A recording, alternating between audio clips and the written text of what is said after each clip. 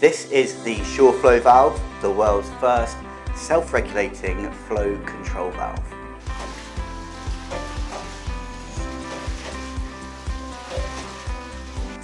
The Sureflow valve is operated by a diaphragm. This in turn operates a plunger which blocks the exhaust of the path pump, stopping it. Pressure is kept in this system with a pressure vessel included in the Sureflow kit. This held pressure means that when the plunger is lifted, the pump will start automatically.